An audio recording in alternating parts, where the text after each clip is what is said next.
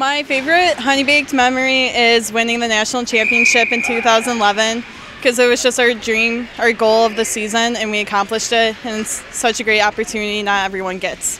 Some of my best friends from HoneyBaked are Christy Zink. We play together at Adrian. I'm also close with Megan Keller, Krista Moody, and Andy Anastas, Tori Sullivan.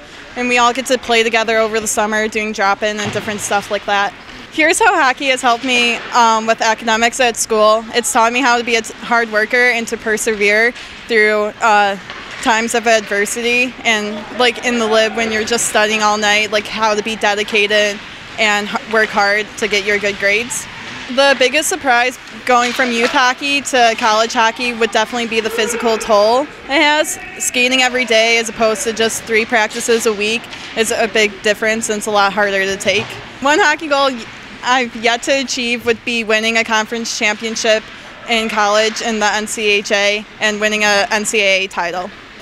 Hockey's hard, but this is why young girls should keep playing, because it's a lot of fun and you make friends that will last a lifetime. Coach Lyle may be the funniest coach I've ever had because he's always making jokes about plays on the ice.